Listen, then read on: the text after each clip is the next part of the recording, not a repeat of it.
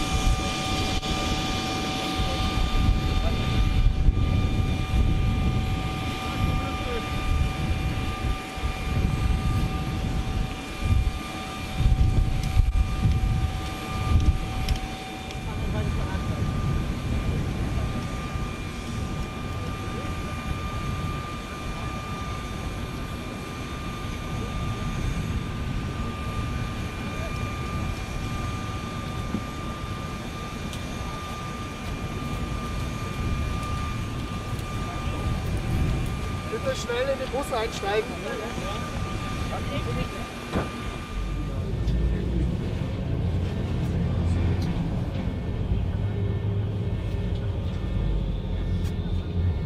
Hier so. Nee, da habe ich nicht. Gibt hier gar nicht her, aber. Ah. Wir fahren geradeaus hinter den her.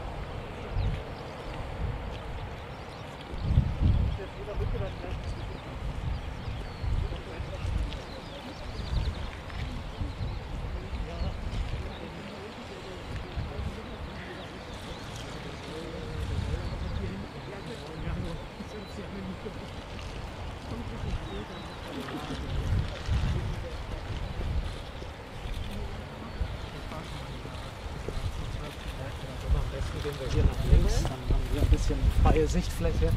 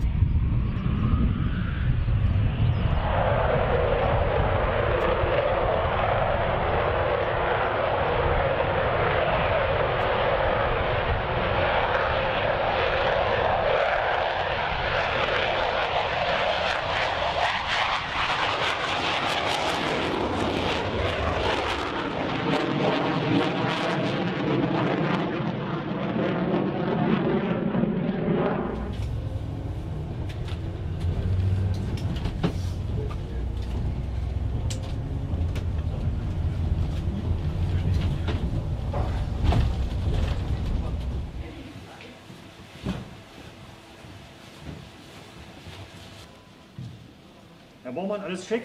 Alles super.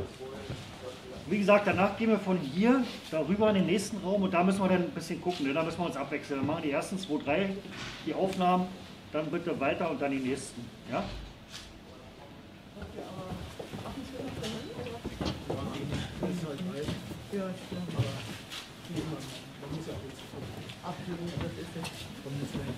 Wir haben hier die Seite vom Gästebuch Geschwader und ich würde natürlich bitten, dass Sie einmal für den Simulator auch unterschreiben. Wir packen dann 2 Bilder rein. Alles klar. Moment. Oh. So, okay. Jawohl, vielen Dank. Ja?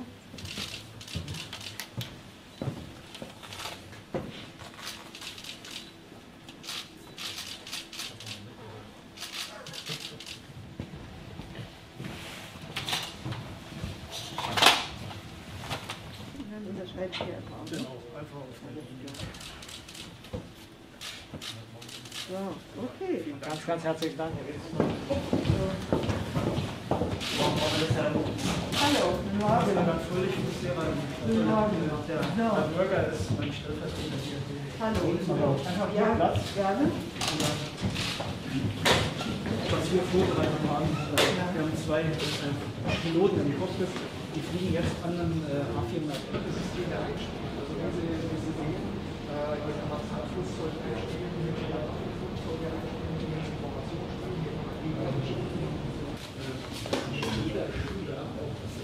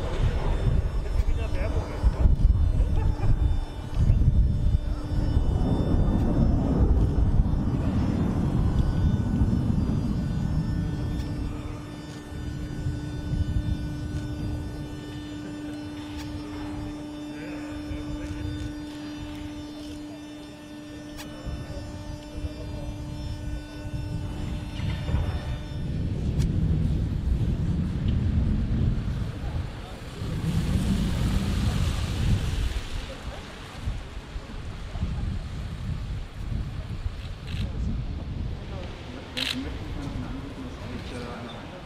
ja.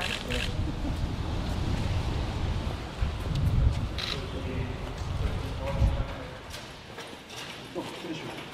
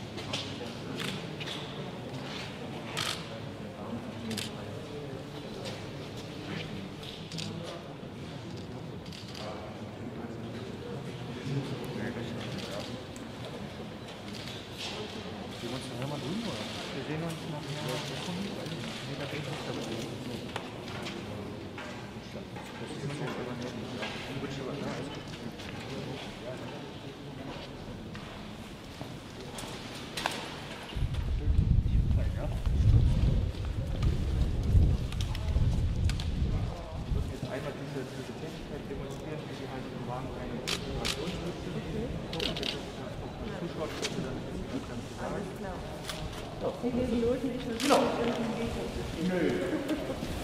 Genau, also was?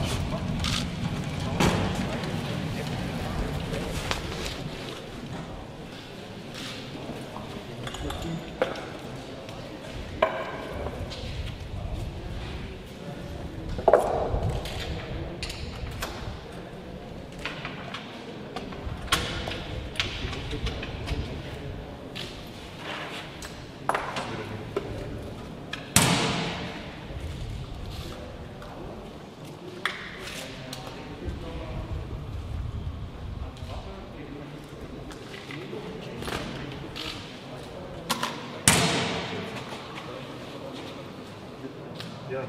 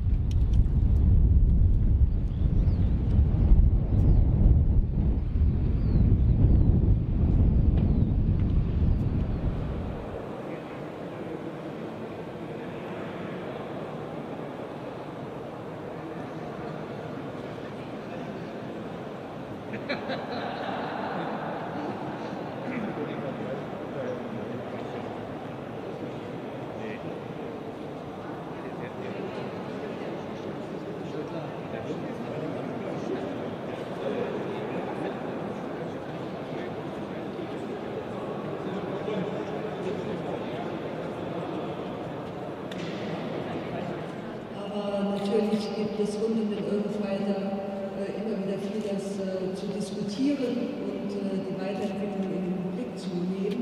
Und deswegen bin ich sehr froh, dass ich heute Morgen hier bei Ihnen bin, um mir selbst ein Bild davon zu machen, wie die Ausbildung hier läuft, mit dem Eurofighter, auf dem Eurofighter.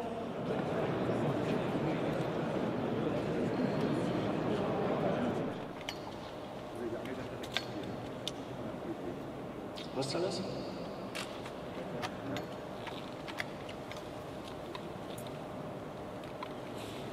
Hintergrund passt, ja, mit dem Flugzeug, alles gut. Oder Herr B. So, meine Damen, meine Herren, die Ministerin ist bereit für ihr Statement. Wir haben danach Zeit ungefähr für 2 bis 3 Fragen aufgrund Anschlusstermin der Ministerin. Ich bitte Sie dann jeweils um Handzeichen. Ich werde Sie dann separat aufrufen. Ansonsten wird die Ministerin jetzt ihren Besuch Revue passieren lassen.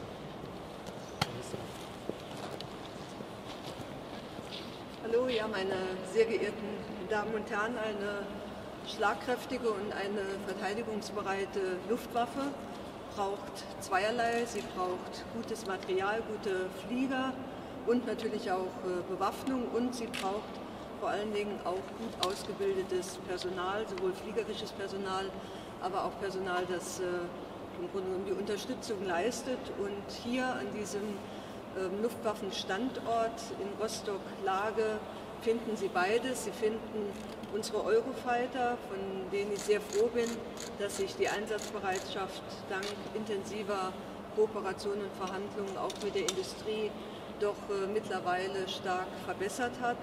Und Sie finden vor allen Dingen hier auch die Männer und Frauen, die Soldatinnen und Soldaten, aber auch das unterstützende Personal, das dafür sorgt, dass unsere Eurofighter auch entsprechend einsatzbereit sind. Und deswegen ist hier an diesem Standort, oder befinden wir uns hier an diesem Standort in der Tat in einem Kompetenz- und Exzellenzzentrum, was das Thema Ausbildung anbelangt. Das ist natürlich die Grund- und die Fortschrittsausbildung oder fortgeschrittenen Ausbildung, was den Eurofighter anbelangt. Es ist aber auch die Waffenschule der Luftwaffe. Hier werden die Experten für alle taktischen Themen von Luftoperationen, die sogenannten Waffenlehrer der Luftwaffe, ausgebildet, Expertinnen und Experten, die wir mit Blick auf unsere Fähigkeiten auch brauchen. Die Ausbildung hier erfolgt sowohl an modernen Simulatoren, aber natürlich insbesondere auch in der Praxis, und sie hat sich bewährt. Sie wird hier von einer wirklich hohen Motivation getragen. Davon konnte ich mir heute Morgen nochmal einen wirklich guten Eindruck verschaffen. Und gerade eben auch in einem ausführlichen Gespräch mit den Soldatinnen und Soldaten haben wir über die eine oder andere positive Entwicklung gesprochen, aber natürlich auch über das eine oder andere, was noch zu verbessern ist. Ich darf hier vor allen Dingen auch ein herzliches Dankeschön sagen, nicht nur für diese hervorragende Ausbildung, sondern auch ein Dankeschön dafür, dass es möglich ist, diese Ausbildung auch in Zeiten von Corona aufrechtzuerhalten. Das ist eine hohe Belastung, und ich weiß, dass wir das eine oder andere auch an Lehrgängen eben etwas geschoben haben, schieben müssen, und wir müssen das in der Zukunft auch noch mal gut einpassen. Aber ich darf mich auch dafür bedanken, dass dieser Verband auch in der Amtshilfe zur Bekämpfung der Pandemie tätig ist. Tagesaktuell sind es gerade 47 Männer und Frauen, die Unterstützung leisten. Und dieser Verband steht eben nicht nur für ganz hervorragende Ausbildung, von der die gesamte Luftwaffe, von der die gesamte Bundeswehr profitiert, sondern es sind auch immer Männer und Frauen aus diesem Verband in den Einsätzen, in die wir gehen, sind immer mit präsent. Also insofern ein hohes Maß an Expertise, ein hohes Maß an Leistung, das hier von Rostock-Laage ausgeht. Und deswegen ist das ein Standort, der für uns ganz wichtig ist, der Zukunft hat, den wir in der Zukunft noch weiter ausbauen wollen, noch weiter auch infrastrukturell ertüchtigen wollen. Und insofern war das für mich heute wirklich ein sehr, sehr spannender, ein sehr, sehr eindrucksvoller Besuch. Und ich darf mich nochmal ganz herzlich bedanken und bitte das auch allen Männern und Frauen so weiterzugeben. Vielen Dank. Vielen Dank, Frau Ministerin. Gibt es Fragen? Bitte schön, erste Hand. Können Sie bitte lauter? Ja, Moment, Sie kriegen ein Mikro. Modore schon etwas versprechen mit Bezug auf den Zulauf der neuen Tranche? Ja, wir haben ja die Quadriga durch den Bundestag gebracht. Die 25 Mio-Vorlage ist durch und jetzt läuft der Beschaffungsprozess. Und Sie wissen, dass wir gerade im Thema Beschaffung und auch Erhöhung der materiellen Einsatzbereitschaft einen Schwerpunkt legen. Und insofern arbeiten wir daran, dass es so schnell wie möglich der Fall ist, denn die Eurofighter ist ja sehr lange hier im Verband eingeführt, müssen natürlich auch immer wieder modernisiert werden, damit wir zum Beispiel dort, wo wir gemeinsam in Übungen sind mit unseren britischen Freunden oder mit den israelischen Freunden, eben auch mithalten können. Das ist unser Ehrgeiz und deswegen hoffe ich sehr, dass das jetzt auch schnellstmöglich passieren kann. Friseur steht hier. Sie haben in der Vergangenheit gesprochen, davon Lücken zu schließen, sich auf neue Bedrohungen einzustellen. Es sind diverse Großprojekte auch am Laufen und da gab es vergangene Woche die Eckpunkte für Haushalt und Finanzplan 22 bis 25. Da ist die Rede für 22 von 49 Milliarden, dann sinken bis 25 um die 25 Milliarden. Geht da nicht Anspruch und Wirklichkeit auseinander? Haben Sie da Sorgen? Ist das nicht zu wenig? Also zuerst einmal ist es ein guter Eckwertebeschluss, was das Haushaltsjahr 2022 anbelangt.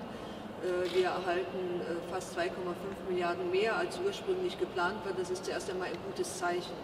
Ich habe aber genauso deutlich gemacht, dass die Finanzlinie, so wie sie jetzt geplant ist, auch wenn man immer im Hinterkopf hat, dass in der Vergangenheit jeder Haushalt ein Stück höher war als in der geplanten Finanzlinie, aber diese Finanzlinie ist weder mit Blick auf den Ausbau, das Schließen der Lücken, auf den Ausbau neuer Fähigkeiten, noch mit Blick auf das, was wir international zugesagt haben, eine tragfähige Grundlage.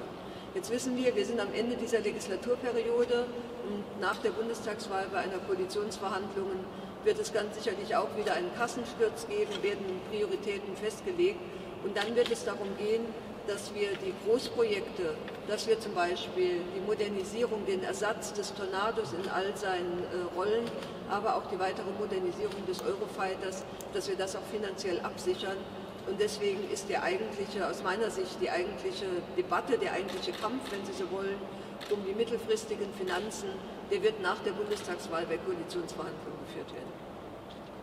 Gibt es noch weitere Fragen? Bitte schön. Saßen Sie eigentlich schon mal im Eurofighter und falls nein, was war das für ein Gefühl? Also ich habe heute hier in einem Eurofighter gesessen, auch vor ein paar Monaten schon mal in Nörbelig, aber natürlich nicht in der Luft. Aber ich war heute in einem Flugsimulator und alleine das Gefühl im Flugsimulator hat mir schon deutlich gemacht, dass es gut ist, dass ich keine Pilotin geworden bin.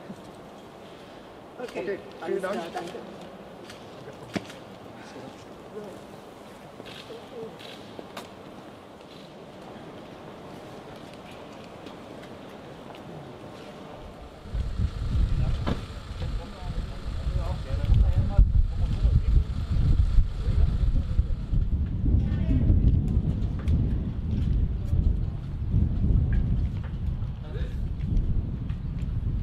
Der Abflug, der ist wird nicht mehr gemacht. Das wissen wir leider.